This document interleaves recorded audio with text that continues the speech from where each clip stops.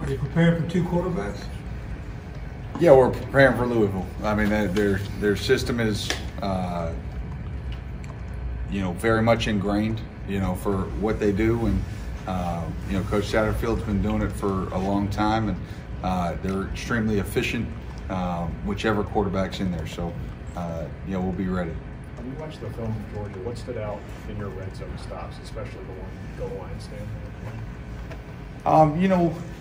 Well, it's 2 things. It's execution and it's effort. Once you get inside the 2-yard line, there's no great calls, on the call sheet anymore. It's about guys just getting big, getting physical, and playing with will. And that's what they did.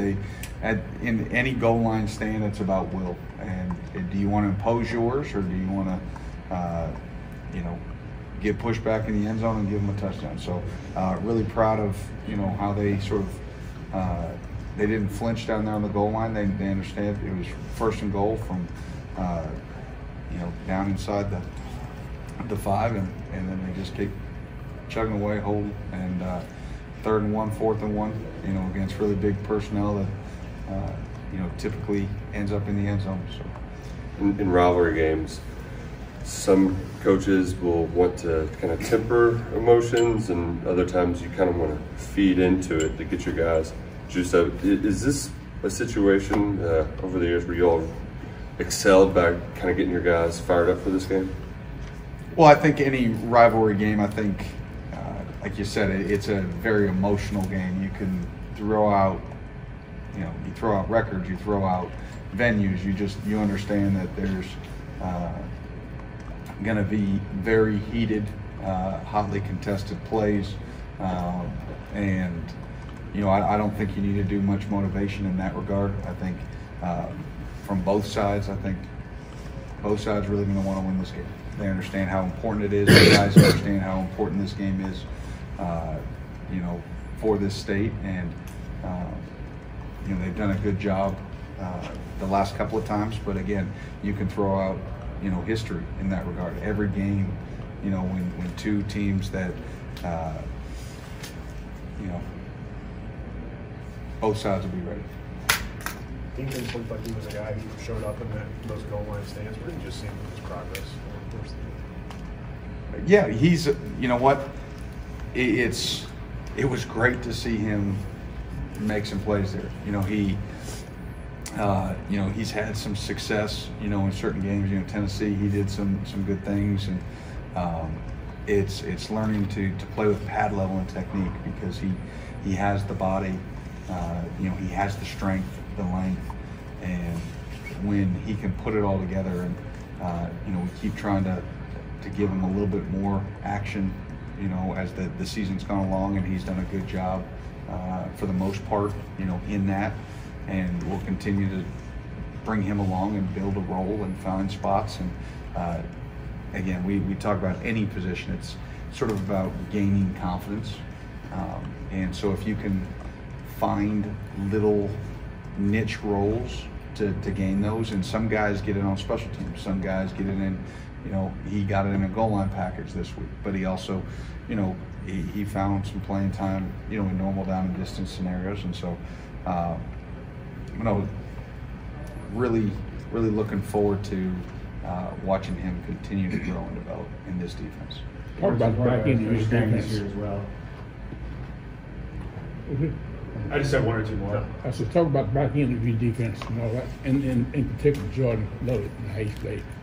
Yeah, I thought the back end, did a solid job. Obviously, this past week, there weren't necessarily a ton of vertical balls that got pushed down the field. The one that did, Jordan made a nice play and got the interception, but the entire back end really did a nice job on that, pushing the post over, and understanding what concept was coming. Alex Afari did, like what a lot of people don't realize, they were trying to leak Bowers out late, and Afari did a really nice job getting that clamped down and running with it. Zion did a nice job pulling the over. We were just in really good positioning there, and JJ did a nice job forcing Stetson to sort of throw it probably earlier than he wanted,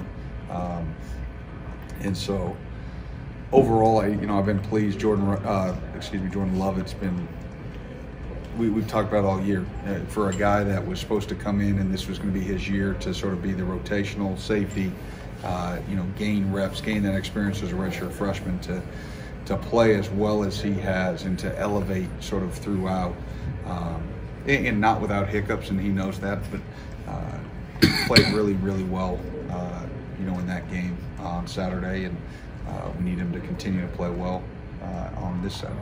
Taj and Jordan Wright, DeAndre Square, guys who played a lot of football for you, final home game. What real emotions like that for you going into?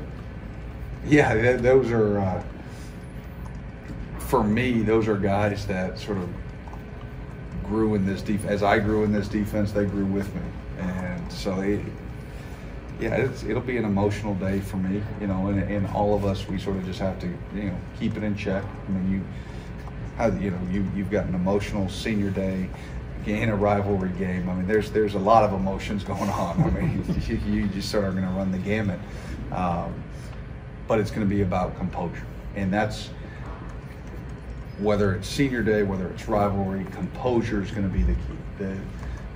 The team that can stay composed, stay focused on the job at hand, and not let their emotions get the best of them.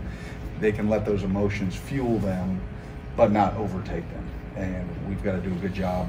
But those guys mean the world to me, and they know that anything they need, ever in life, they can pick up the phone and I'll answer on the first ring. Coach King is your guy. Thanks, bro. Thank you.